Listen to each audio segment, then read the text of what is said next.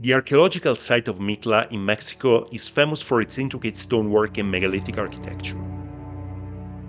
Stone blocks weighing up to 50 tons were used in the buildings of Mitla. For a long time, the source of these giant stones remained a mystery. In 1992, a survey of the mountains around Mitla revealed nearly a dozen potential ancient quarries. These contain some enormous stone blocks in different stages of quarrying, including what could be the largest carved stone block in the entire American continent. At over 12 meters long by 4 meters wide and 3 meters thick, this huge monolith has an estimated weight of over 350 tons. Rumor has it that even larger stones may be found in the mountains northeast of Mitla. There, satellite pictures show what appears to be an extensive ancient quarry, containing several stones over 10 and up to 15 meters long. The area is of very difficult access, but we felt we had to go and explore this site. Here is what we found.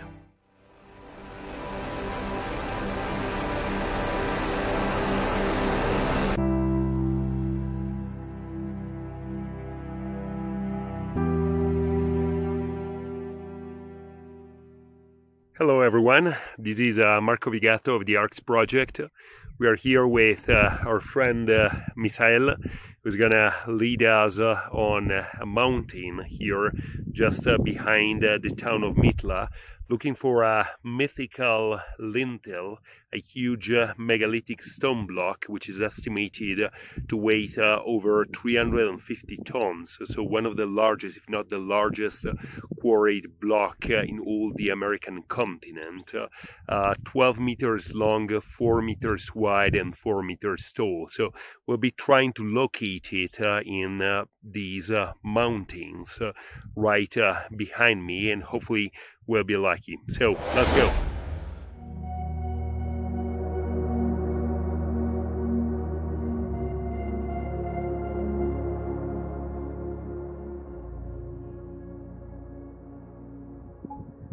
So we're right behind the Mitla fortress, which is that hill down there. You can see some of the walls and the structures on top, and everywhere around here we're right above the town of Mitla. It's full of these huge stone boulders that were probably the result of an ancient avalanche.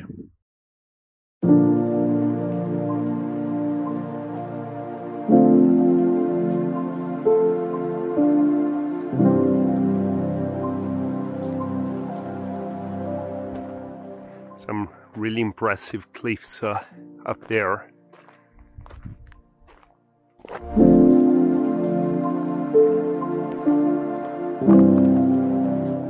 Crossing a dry stream here. It's a really beautiful landscape.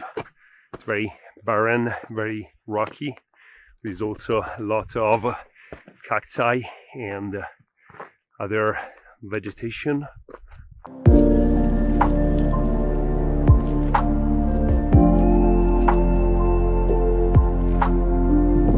Break along this pretty steep ascent here. This is again the fortress Mitla. Down there is where we left the car.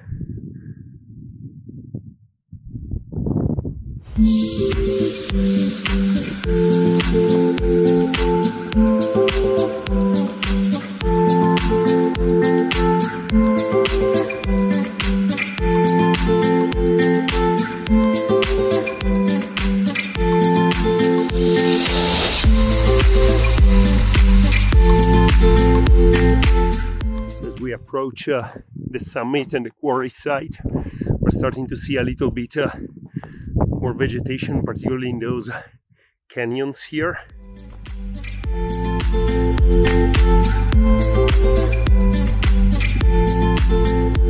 You can see now right behind us there's some pretty large stones.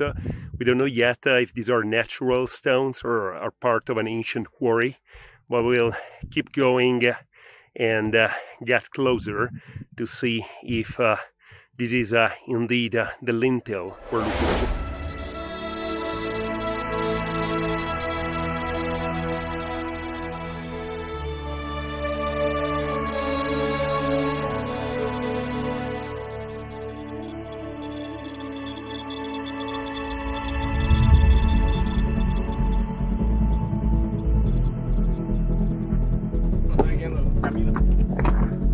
pierdo, ya busco el mapa, ¿dónde está la vereda? Ya me tiro. Así como ahí arriba me perdí tantito, quiero que estaba la vereda. Well, we're getting here to the edge of what looks like a very deep canyon, and allegedly the giant lintel is located along one of the sides of this canyon, which would have also provided a way of transporting it downhill. Now keep walking along the edge of the canyon, looking at the map.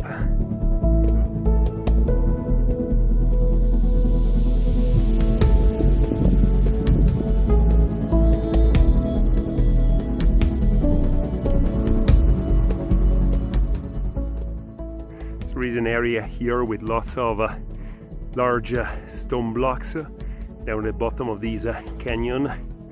You can see that somebody clearly lives or works there. There's a little patch of cultivated land. Still don't know if these stones are natural or artificial. This looks like what could be a potential path or a descending causeway here from which the huge megalithic stone blocks would have been dragged down to the bottom of the valley.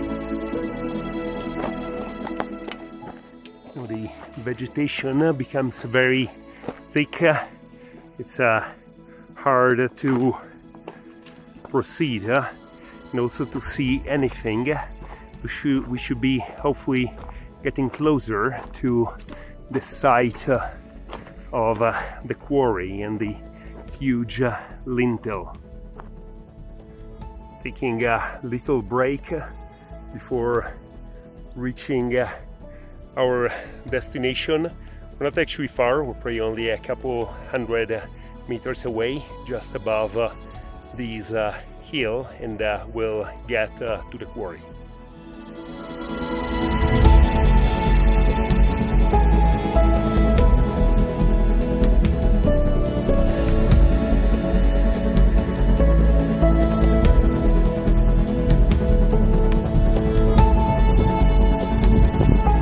Now reached a big rock outcrop. That's probably where the huge stone blocks would have been detached, and the giant lintel is just a few dozen meters away. We're very high up here. Just look at the Mitla fortress down there. That's the town of Mitla. So probably around 200 or 300 meters above the valley floor. There is a very big rock down there.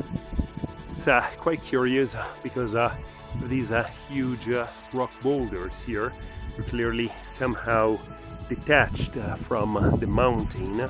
That could be a pretty good slope to take them down along this valley, this canyon, down to the town of Mitla. So something interesting here that Misael was pointing out, there are many fragments of ceramic. You want to show me, Misael? You can see here, so this area was clearly occupied, or at least visited, by humans in ancient times. So again, that supports the idea these may have been a quarry. There is what appears to be a large stone wall made of some pretty large boulders here, and a stone stairway again on the way up to the quarry. So let's go on. We see here in this unusually green patch there is probably a stream or a water source nearby. There are more walls or terraces that could be pre-Hispanic here at the edge of the quarry. So here is the reason of so much greenery. There's a little water pond here, and very unusual in this kind of rocky and desert terrain.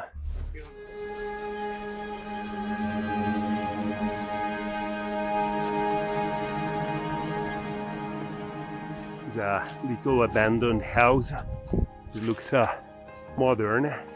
It's actually very close to the quarry site.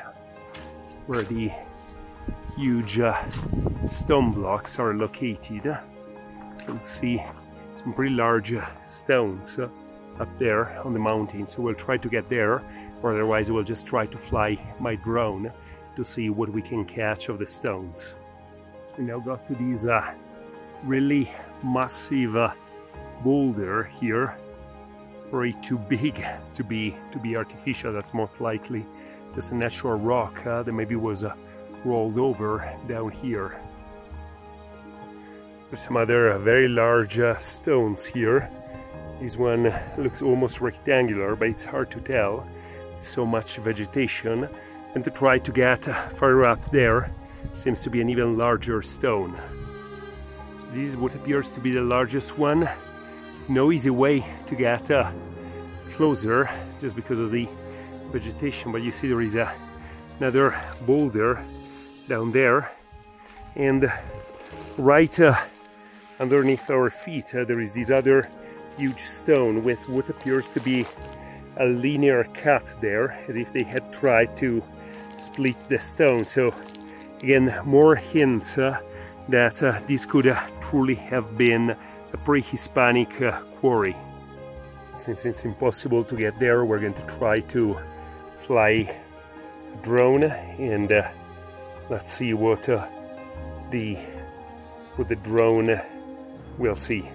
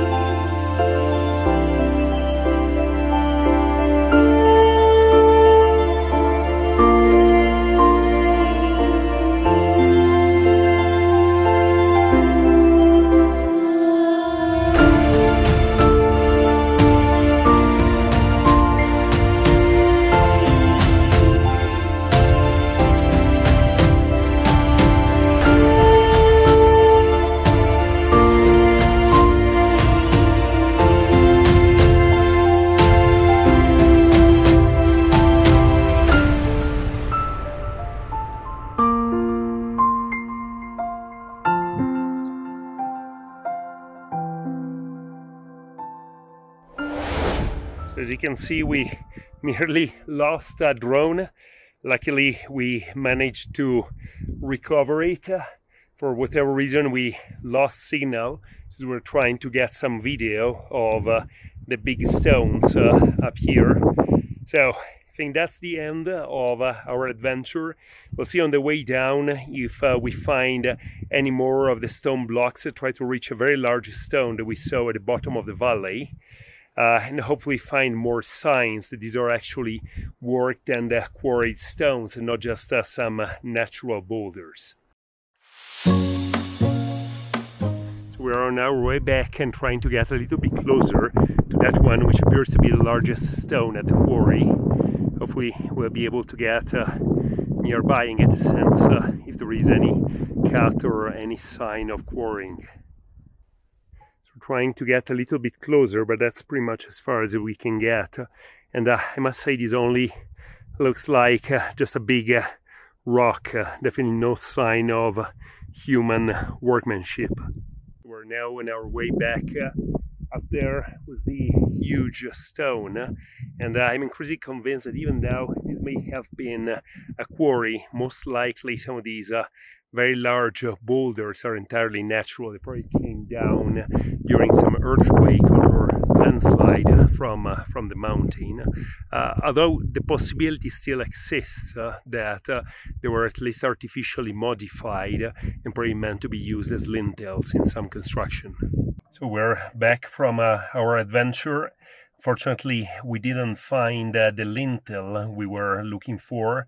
That looked more like just a big rock. But we'll be going now to another quarry that Misael here knows about. that is located just a few kilometers away, where there are apparently some other very large lintels, probably around 8 meters long. So let's get back on the way and let's go and see this other quarry.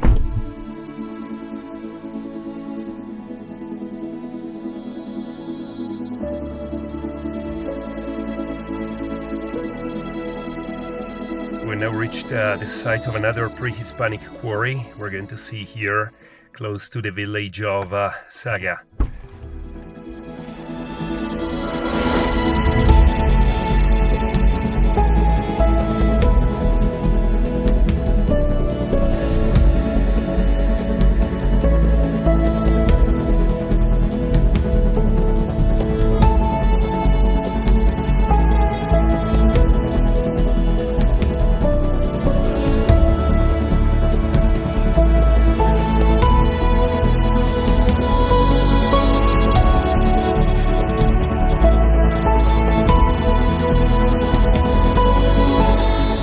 Here we are. Here is the megalithic lintel. It's probably 5 meters long. You can see how it's worked on this side. You actually see lots of parallel with the other quarry, where you have lots of really large boulders. They probably fell down from the cliff. And then they were carved here in situ and carried down to the stream, so they will be transported to Mitla.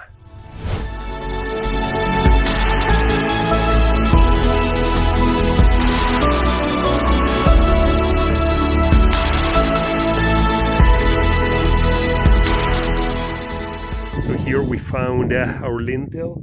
It's probably not the largest, but it's at least 5, maybe even 6 meters long, probably weighing around 20 tons. So let's say this gives you a pretty good example of what a pre-Hispanic quarry here in the area of Mitla would look like. They would extract these massive stone blocks, then drag them down probably along a dry riverbed to the archaeological site to be used as lintels for their palaces.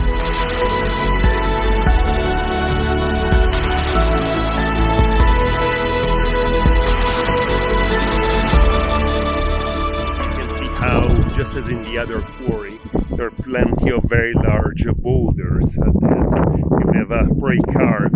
So it's not entirely unlikely that what we saw at the other quarry back up on the mountain could have been meant to be shaped as a colossal lintel, so it was probably still in a very early stage of quarry. So we're heading back to the site of Mitla, happy to have found at least one new megalithic lintel still in its quarry.